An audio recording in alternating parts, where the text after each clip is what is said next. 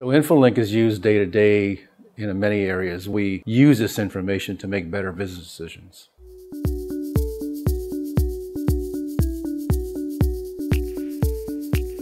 My name is Mark Booth. I am the Vice President of Supply Chain Technology here at Southern Glazer's Wine & Spirits in Lakeland, Florida.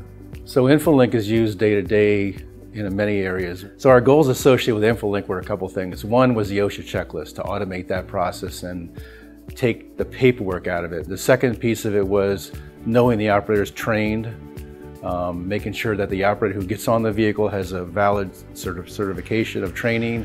The software manages that whole process for us. It also gives us a visual of the productivity that we get from the software, from the equipment that the operators are using. We can tell by the key hours, how many hours a truck is lifting, how many hours the truck travels.